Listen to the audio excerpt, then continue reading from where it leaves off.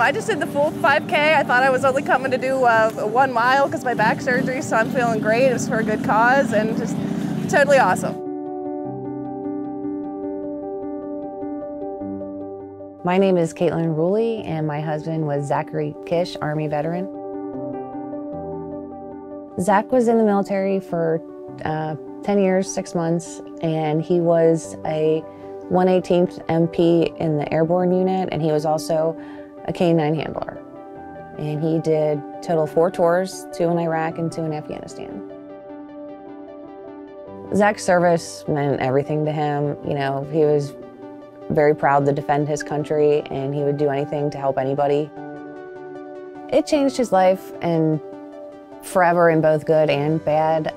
He was injured overseas. He had a limp and constant back pain, but not just his injuries. He also had really bad PTSD to where it just affected a lot in his everyday living. DAV, I guess to me, it means a lot because that they are out there to support disabled veterans, and it really did change Zach's life because it helped him to realize that there are other people out there going through what he's going through and that he wasn't alone. And in time, little by little, certain things did help Zach in different ways.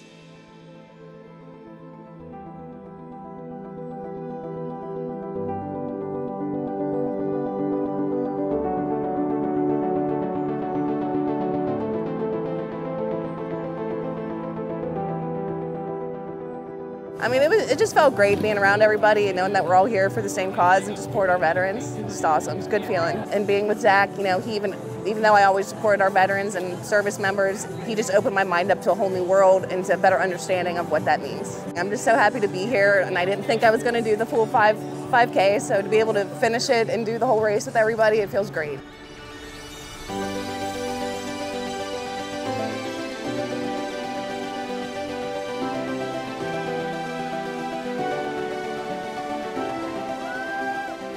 I guess I just feel it's important for veterans to know that there are resources out there and that there are people who do care and do want to help, and that even though we don't know them all, we owe them all.